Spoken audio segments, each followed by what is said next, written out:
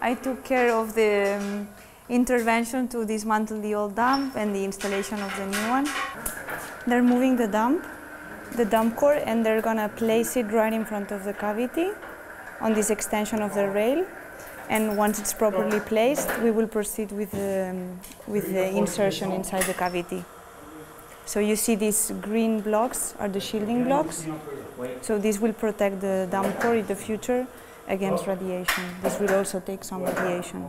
We did some studies and we saw that the previous dump couldn't withstand the energy and the intensity anymore, especially after LS1 and because they want to increase the energy and the intensity.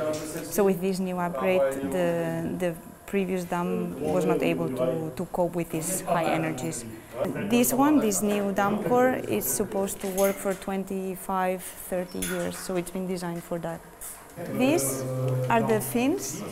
So you see the dump core has a cylindrical shape, but it has fins all around the surface, and this is to help extracting the heat, because this object will be highly radiated, and this energy will be transformed into temperature. So we need to evacuate this temperature, and this is a good measure to help releasing all this extra heat through these fins.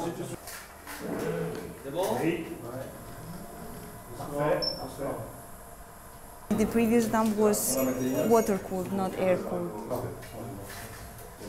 We also need to monitor the temperature of the air to make sure that it's really cooling down the dump.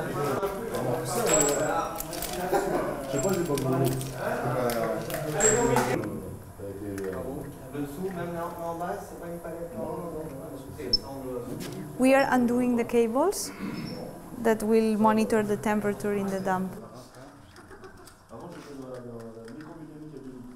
This is the way you identify the cables, what you're measuring, because we have different sensors for temperature, and they're identified with a different letter.